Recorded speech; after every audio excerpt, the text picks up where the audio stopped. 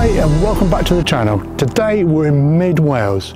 We're at a place called Bwich Nant, Arian. Now that's Welsh and I can't speak Welsh, so hopefully someone's going to correct me on that. And what I've been told, this used to be a stream that led down from the silver mines. But today we're here to photograph red kites because it is a red kite feeding station and it's absolutely free. All you got to do is pay for your parking.